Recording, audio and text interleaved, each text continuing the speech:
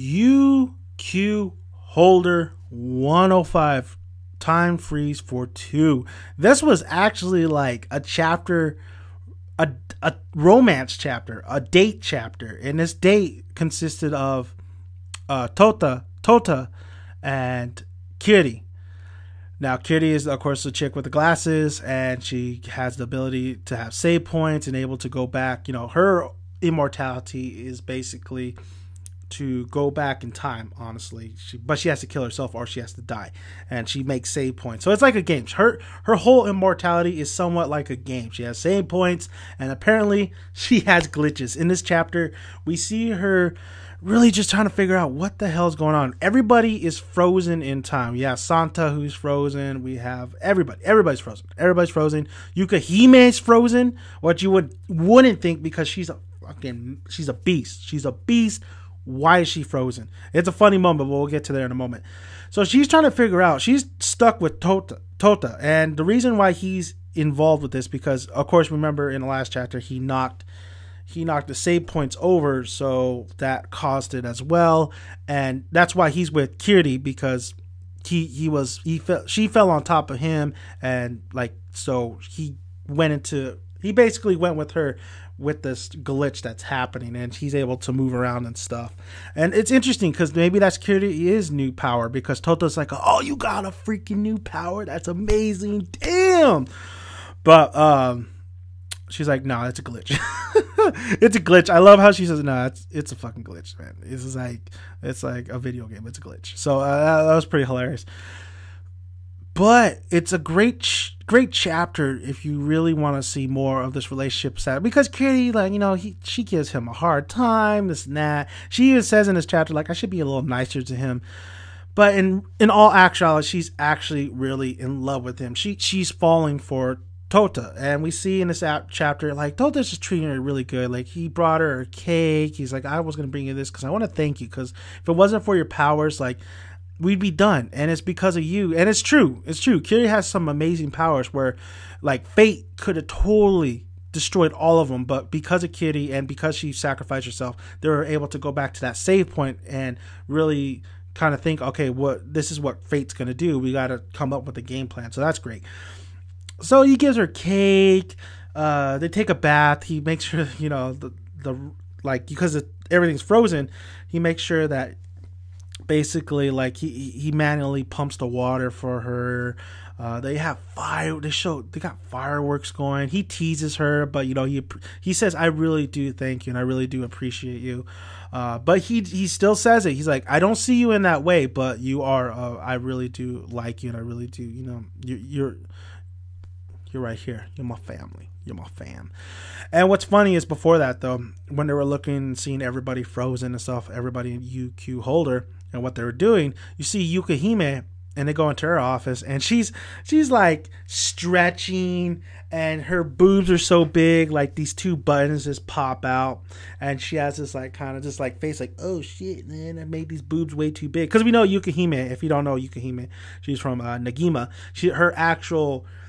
She actually has a 12-year-old kind of like body, because that's when she turned immortal, but she's like 300,000 years old or something like. No, she's 16. I think she has a 16-year-old body, because she said 16 in one of the chapters.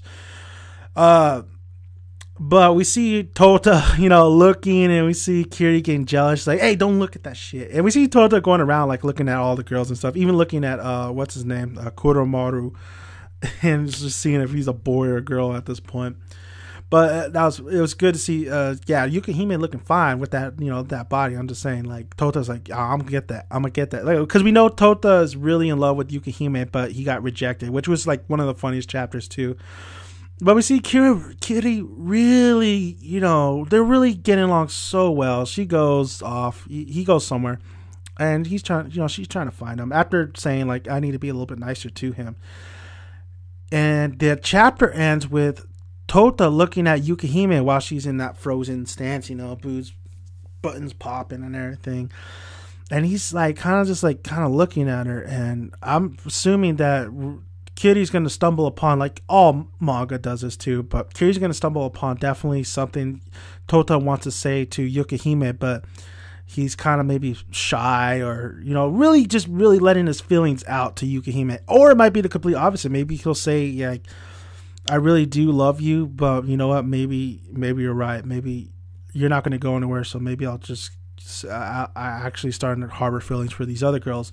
So I don't know, it could go that way, but most likely he'll be saying, maybe he'll kind of have a confession right there, because Yukihime is frozen in time. Doesn't mean she can't hear him though, so it's just going to be interesting. And I honestly do think Touta and Yukihime, after those recent chapters of the Spartan training, I really do think, with Yukihime back in Nagima not getting her love and stuff, but what's crazy was she met Touta first before she met Nagima or Nagi.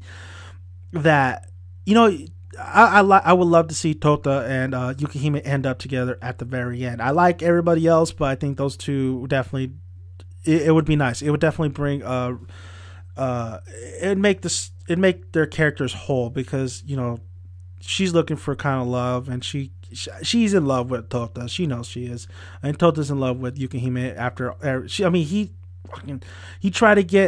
He's done so much to try to even just see Yukihime at one point that I don't see anything. I'm predicting that he is definitely going to say something very meaningful, and Kirie's going to walk in on it.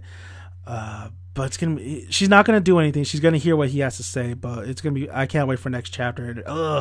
Can't wait to see what Touta has to say. I mean, I really want to see what he has to say about Yukihime, especially after being, rejected. But they did share that one moment where she was scrubbing his back and stuff. So we'll see how it goes. It can go a lot of ways, but I'm hoping for at least, Touta is really honest and really is 1,000% sure that he is in love with Yukihime. But the chapter was very, very nice for those two characters to really bond with each other.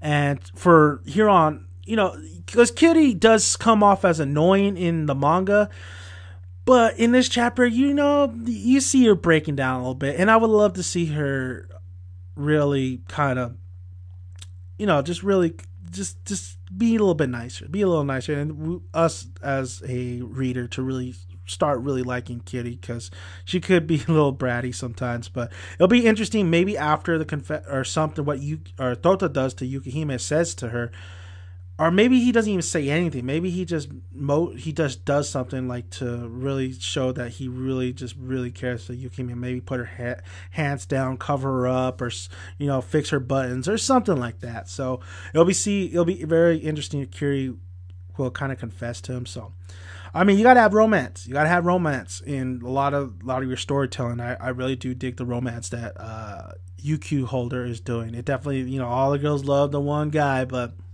I really do like it. And one of my favorite characters too is Santa. I really like Santa.